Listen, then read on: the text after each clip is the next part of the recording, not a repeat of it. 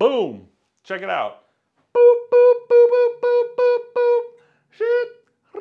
It's Wes. Welcome to this video. Today we're going to talk about this lens, which is the Viltrox RF85 1.8 f1.8 lens. I'm going to tell you right off the bat, I know you're busy. I recommend this lens, and I'm going to tell you why.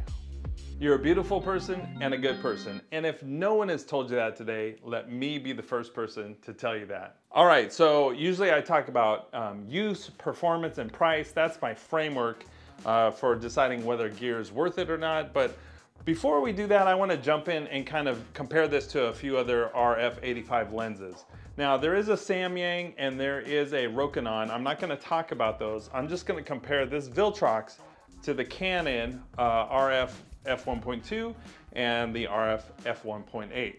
And so I think it compares favorably, but we're going to talk about why, because those two Canon lenses are light years apart. One's $599 and one's $27.99. So this one at $399 comes in as the most affordable option of those. And actually the Canon and Samyang are $599 and $579. So this is the most affordable RF85 out there. So let's talk about what we know about this lens.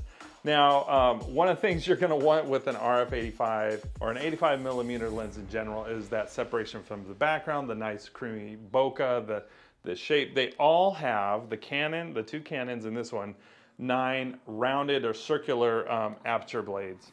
And so they're similar in that regard. In terms of weight, this one is about a pound, the RF F2 is about a pound, but the RF 1.2 is 2.6 pounds, so it's very, very heavy. This one is solidly constructed. It feels great in the hand. It feels hefty.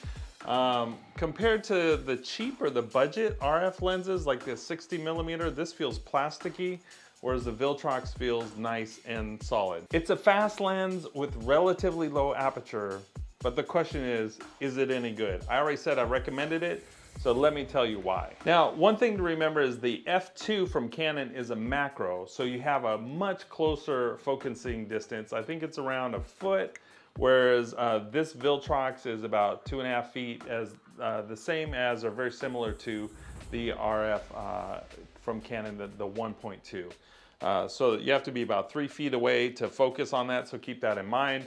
The macro from Canon, the F2, also has image stabilization, ostensibly to help you stabilize those macro shots. This does not have stabilization. And the $2,800 one from Canon, the f1.2, does not have stabilization either. So that's interesting. You're paying all that money, but you don't get stabilization. All right, so let's talk about use. We use this for portraits. That's a typical use for 85mm. And so I use this for the school district photo campaign that we did, I mentioned in the last video, and it performed great. I think it nailed every single shot. It's very fast, responsive. I loved how the colors came out. I loved how the subjects looked. But what was surprising to me is I went to a town hall meeting for my community. Local city council member had invited me to document it, and I thought I was gonna take photos. And when I arrived, I found it was outside and they had some like string lights lighting it up, but it was dusk and it was getting darker. And I realized I was gonna really have limited opportunity for photo. And I had this lens, and because everything else that I was carrying was more wide, and because this lens was the most telephoto lens I had, I threw this on for video as well. And so here you can see some examples how it captures video.